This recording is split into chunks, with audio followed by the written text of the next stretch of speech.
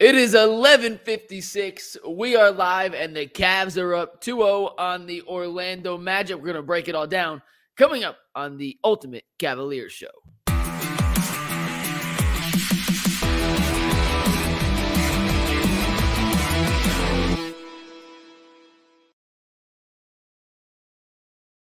Another day, another win for the Cleveland Cavaliers, who are now up 2-0 against the Orlando Magic in the first round of the Eastern Conference playoffs.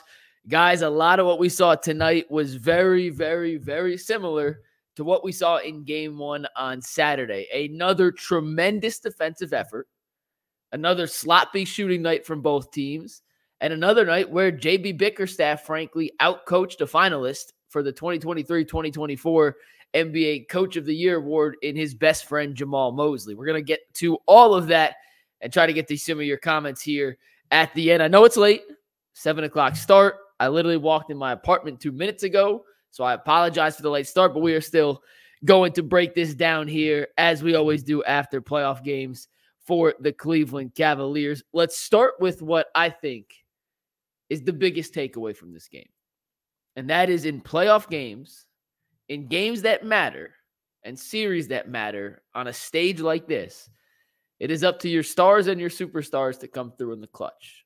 It is when these guys make the money that they are paid in their contract. What you do for 82 games in the regular season is nice, but this is where the best players have to shine. And today, Donovan Mitchell in the first half played like an absolute superstar. He had 19 points in the first half, 7 rebounds, 3 assists, 1 steal, 1 block. He had a team high plus 16 in the first half alone. The second half, he slowed down a bit. Orlando made some adjustments. He has to find his adjustments to their adjustments in Game 3. But in the first half, Orlando had no answer for Spider-Man. Donovan Mitchell was the best player on the court. He got things going offensively for the Cavs. He talked about it in his post-game presser, how he puts it upon himself to ensure his team gets off to good starts, and that's being uber aggressive offensively because he knows the struggles Orlando has on the offensive end of the court, and with Mobley and with Allen and with Isaac and the defensive players Cleveland has, if they get an early lead, it is very difficult for Orlando to claw their way back into the contest. So Donovan coming out with the intentional desire to put this team up, but it's not just shooting. He was playmaking as well. Those 3 assists, he could have had 5 or 6 if his teammates made a couple shots. But he was generating open looks time after time after time after time. And that put Cleveland in a position to score 30 points in the first quarter. It's the second game in a row the Cavs have had their highest scoring quarter come in the first. They did it in Game 1. They did it again today in game number 2. Their second half offensive performance, they scored 38 points in the second half. That's frankly not good enough, and we'll talk about that in a sec. But they scored 58 in the first half, and that was more than enough to put away the Orlando Magic. I said this about midway through the second quarter, and I feel better about it now than I did at the second quarter when I said it at first. On both teams, the only player I really trust to consistently generate open looks is Donovan Mitchell.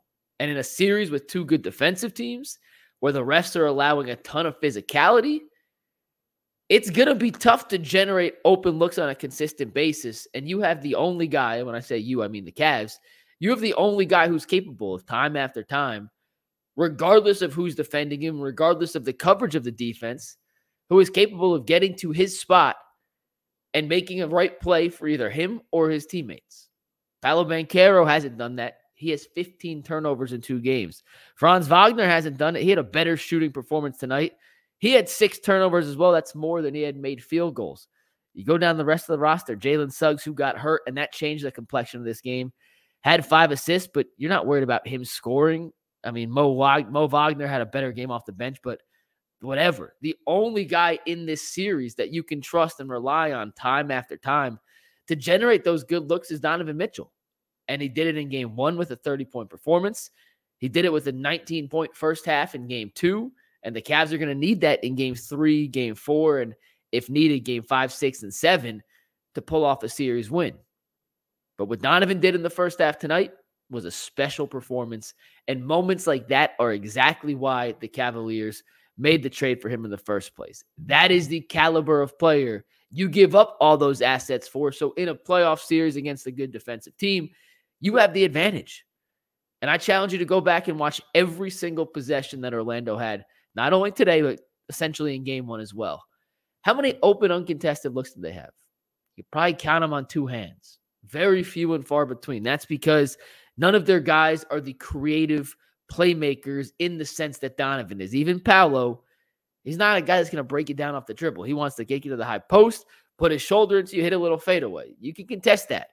What you can't contest is Donovan Mitchell going side to side, forward and backward, shifting his body in and out, drawing in three defenders and kicking to a guy in the corner for a wide open three.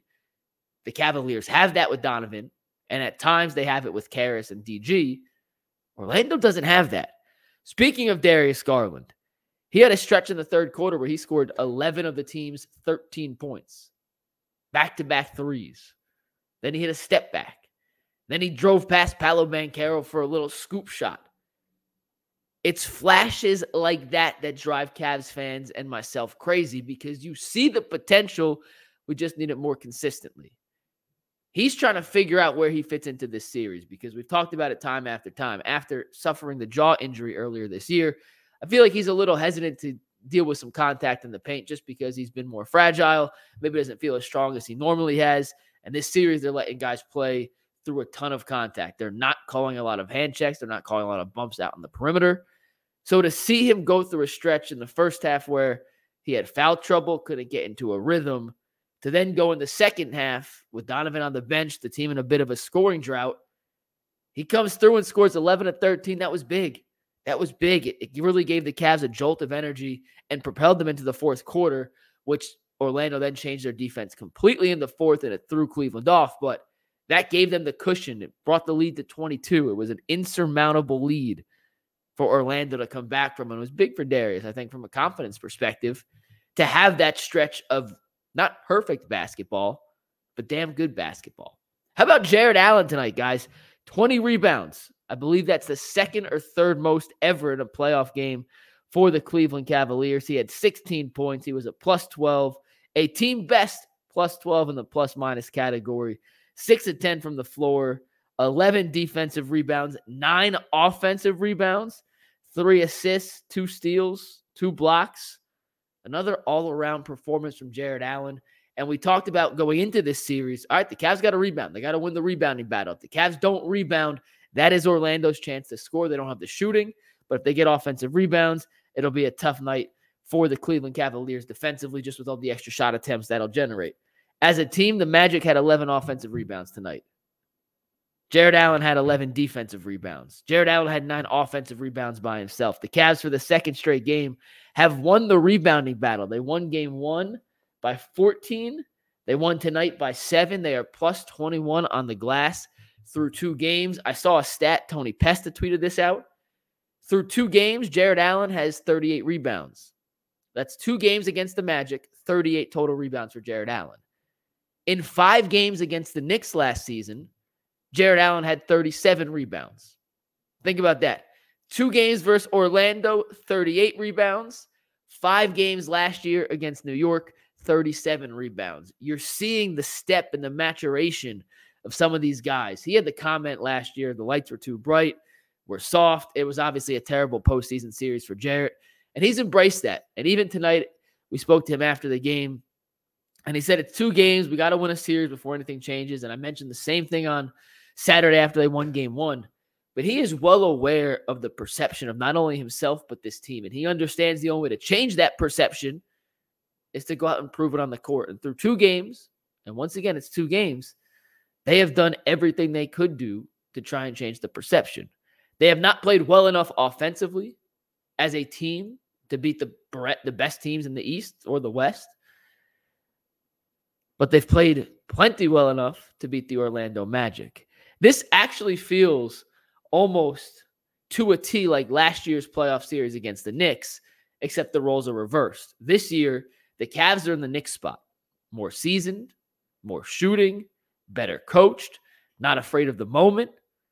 And the Magic feel like last year's Cavs, where their roster is talented enough to win games in the regular season, but clearly flawed in the way you need to win in the postseason. They play hard as hell during the regular season. They pick up some big wins on random occasions because they frankly wanted it more than the Denver Nuggets or the Los Angeles Lakers or somebody who didn't really put as much effort into the regular season. They come into the postseason with expectations, but it's false expectations because they were never as good as they really thought they could be based off what they did in the regular season. That Magic roster is flawed. They can't shoot. Jason Lloyd went blue in the face last year. Shooting. The Cavs made it a priority this offseason. Max Strus, George Niang. The Magic have none of those guys. They can't shoot. They shot better today. You ready for this? The Magic shot significantly better today from three than they did in game one. They shot 26% from the three-point line. That was significantly better. They made 9 threes. 9 of 35, 25.7%. That's a step up from game one, but it's a flawed roster. So the Cavs was not another perfect performance. I would give it once again a C+, B- offensively. They get an A+ defensively, but they still have so much room to improve on the offensive end, which gives you encouragement that the ceiling for this team may be a little higher than we may have given them credit for beforehand. I thought from a defensive perspective, once again, they contested everything that Orlando chucked up. JB Bickerstaff said, in a game like this, what you measure and what you want to quantify from your defense is how many open and easy looks do we give our opponent. I'm telling you guys, there weren't many. It's going to happen. You're going to get a couple good looks. They got some transition points. But everything Paolo did, he had to work for. Franz Wagner, every shot towards the rim was contested.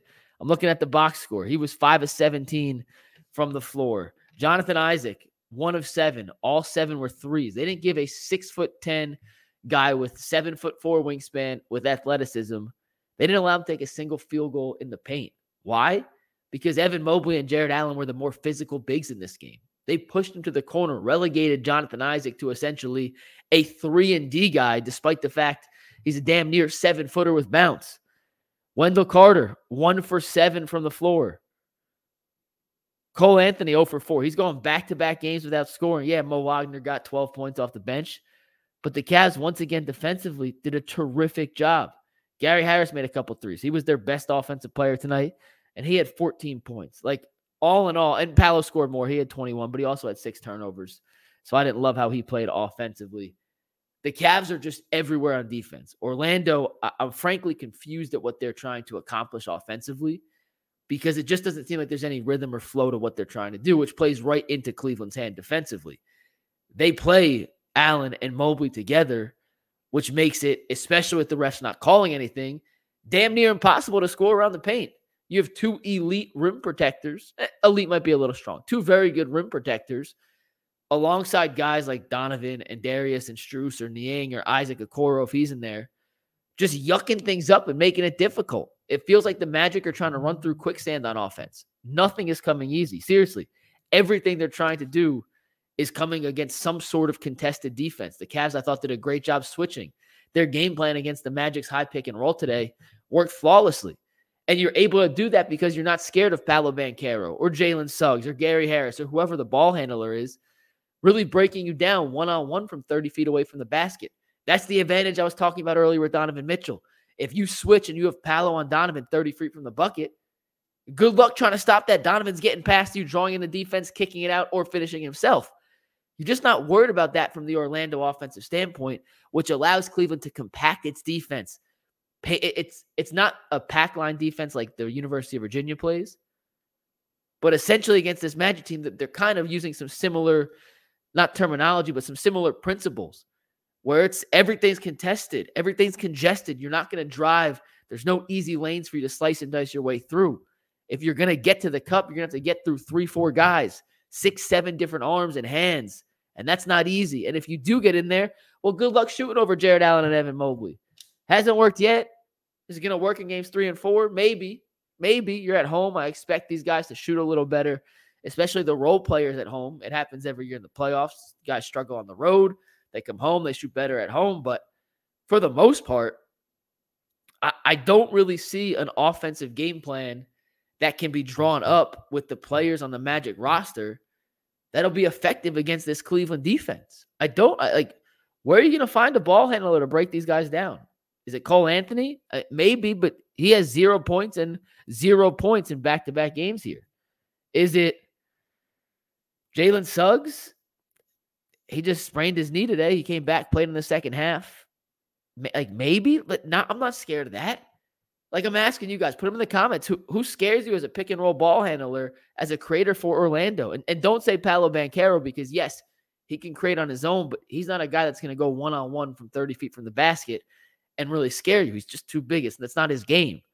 I don't know if that player exists on this roster, and I'm not quite sure where Orlando's going to turn to try and get some offensive creation and execution.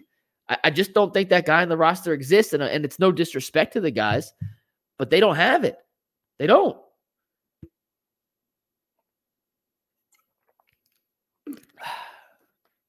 I needed a sip of water there. Let's talk about Mo Wagner for a sec, guys. Excuse me. He had 12 points, 6 rebounds tonight.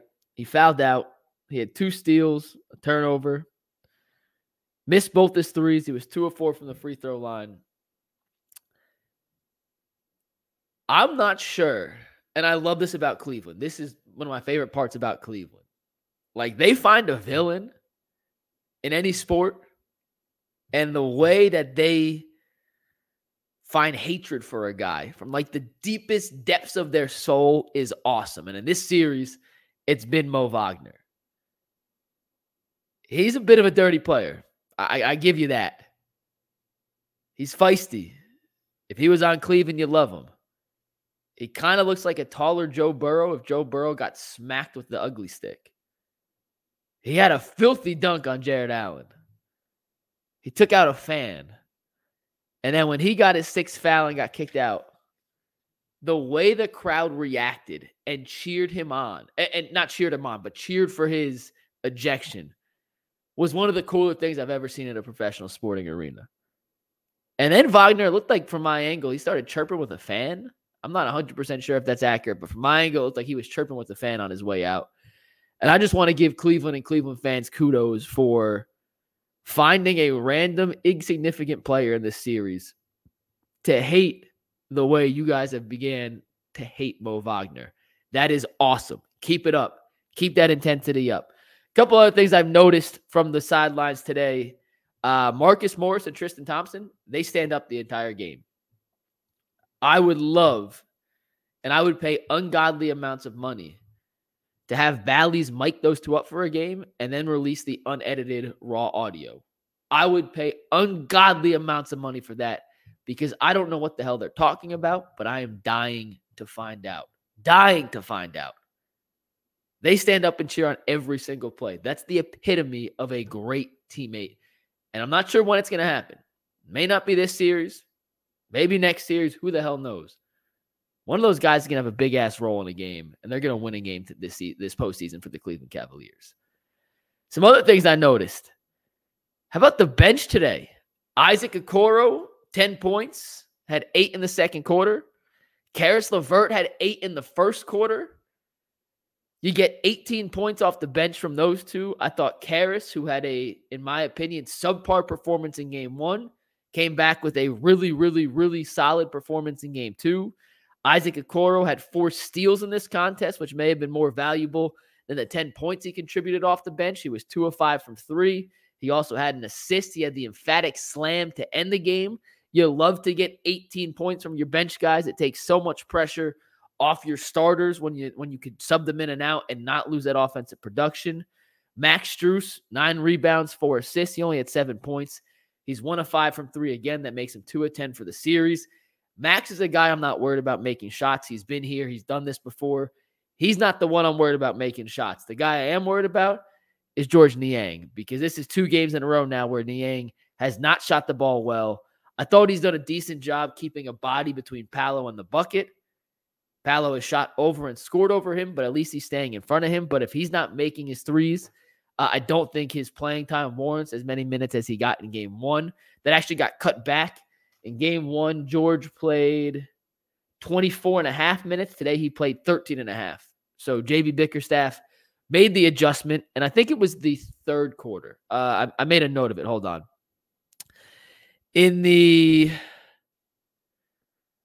Where is it? Second quarter, Orlando went on a bit of a run when JB went with his bench unit. He put Niang in, he put Levert in, and they went on a bit of a run. As soon as they started going on a run, it was an 8-2 run. JB pulled the guys, put Allen back in the game, went back to Strus, and the Cavs countered with a 13-3 run of their own. So kudos to JB Bickerstaff for not sticking with his rotations. He wasn't strict with it. He was adjustable. He made counters. And like I said, so far through 2 games, the Cavs haven't been perfect, but they've been plenty good to dominate this series. They haven't trailed yet, by the way. They have led for every second in 2 games. What's 48 times 2? 50 times 2 is 100. So it's 96 minutes of basketball. The Cavs have led for all 96. In 2 games, the Cavs have only allowed the Magic to score a total of 169 points. A total of 169 points. That's 84.5 points per game. Like, I don't think you understand, and maybe you do, and maybe I'm hyping this up enough, how incredible that is in today's day and age to hold a team to 84.5 points over a 2-game stretch. Yes, Orlando's missed a bunch of shots. Yes, you can point to some open looks. They have not shot the ball well. That is all valid. But the Cavs have forced over 30 turnovers in 2 games. Let me make sure that math's correct. Here's the game 1 box score. No, they forced 28 turnovers in 2 games. Sorry, just shy of 30 turnovers. They're holding Orlando to 35% shooting through 2 games. They are contesting everything. They are making everything difficult. They are making life hell for everyone on that Orlando offense to try and generate anything. And as someone who played, D3 is not the NBA, granted, I understand, but I still played at a competitive level past rec league in high school. When you have teams that have their hands in their passing lane, that are communicating, that are moving as one, all 5 guys shifting together, they're executing their coverages, and you can't get anything going offensively, it's demoralizing. And I have to imagine as Orlando's on the plane right now, flying back home, they're searching for answers. And like I said before, I'm not quite sure the answer is there. I don't know who they turn to other than the only thing I can think of, the only adjustment I think Orlando could make just based on their personnel is if they go supersized. And they did it for a tiny bit today. But if you go like Suggs, Franz Wagner, Banchero, Mo Wagner, and Isaac or Wendell Carter Jr., you can't shoot worse. So you're not like you're sacrificing any shooting and just hope that you could destroy the Cavs on the glass. It hasn't happened yet. That might be their only counter, but if that's their counter, I think the Cavs can run them off the court, get them in transition, run them up and down. Like, I think the Cavs have a counter punch to that counter. I just don't know what Orlando's going to do here. And it's crazy because, like I said to start, the Cavs offensively have played 2 back-to-back C+B- games. And that's not me telling you that, guys. Go listen to what Donovan said post-game. Donovan said, hey, I'm happy we won, but this wasn't good enough. We know we didn't play good enough. We have to play better to beat Orlando 2 more times, to beat whoever we play in the next round, to keep advancing in the playoffs. Those were Donovan's words, not mine. I agree with his assessment, but it's not me being critical. That's the guys on the team self-evaluating. JB said the same thing. Jarrett said the same thing. You're happy with 2 wins, but you know you can play a whole lot better, and that's encouraging in my mind as the series shifts to Orlando, because I would assume Orlando, who is a much better team at home than on the road during the regular season, will play better. Their role guys literally can't shoot worse. I know we said that last game. They improved a tiny bit, but still they are not a 35% team from the floor and a 25% team from 3. They'll shoot a little better. But the Cavs can also shoot better. And if those 2 even each other out, I don't know what to say. The Cavs are going to win. They're a better team. They have an advantage in all the main categories. They have an advantage everywhere you want.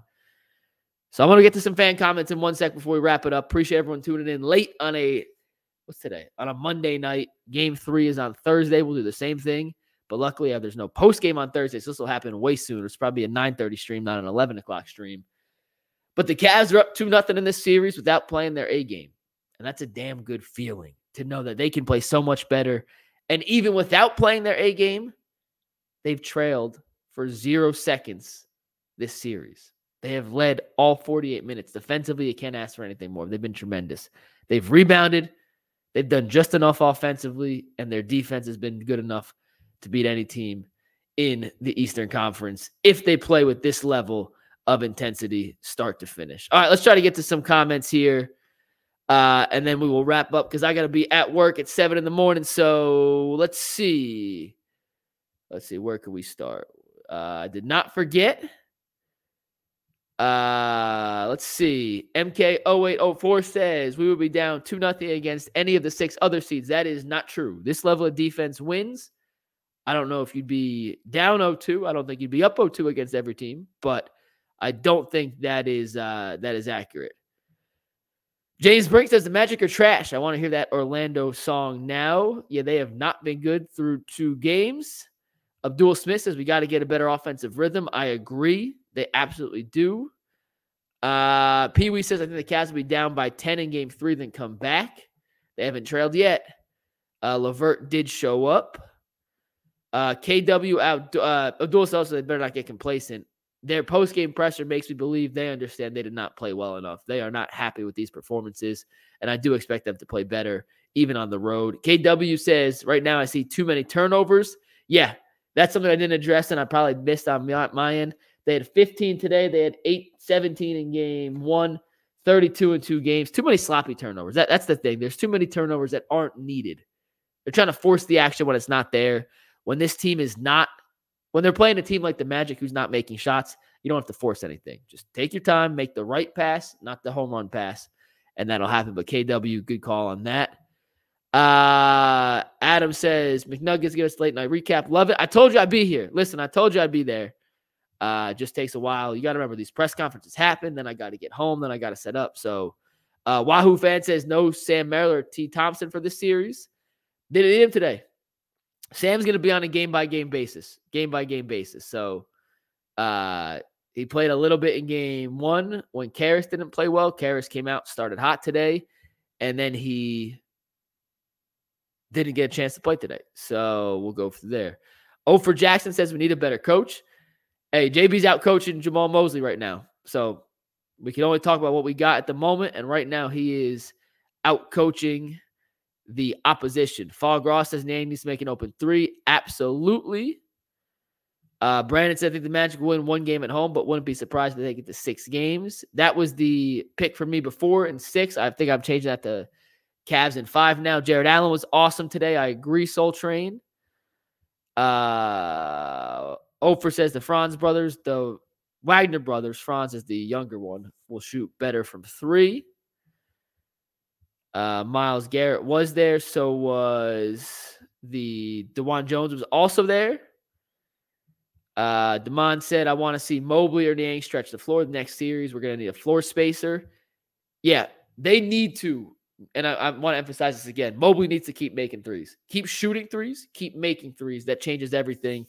If Mobley's making threes, that's when the Cavs are at their best. There's no ifs, ands, or buts about that. Mobley needs to continue to shoot and make threes tonight. He was 1 of 4 from 3.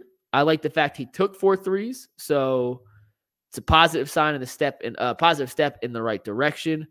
Rob Cunningham says, since Cavs seem to go up 17 plus, the 9th and 10th man should play a few minutes so starters are fresher during the 4th quarter. Rob, I don't hate to do that, but I do know if it happens and Orlando cuts into the lead, then we get on JB for not putting his throat or not putting his foot on their throat. So I think it goes both ways, but I do think Sam Merrill, especially in that situation, can get those minutes if you're up late like that. Sneed Mobile Tech says, what's up, Chicken Nuggets? Are you excited for the Cavs to go to Magic Kingdom and get roughed up? Hey, you show me why should any Magic fan be confident right now? Seriously, you tell me, why should any Magic fan be confident right now? You guys have scored 169 points in 2 games. You tell me. Tell me. You made 9 threes today. You made 8 threes. You guys are 17 of 72 from 3 in 2 games. 17 of 72 from 3 in 2 games.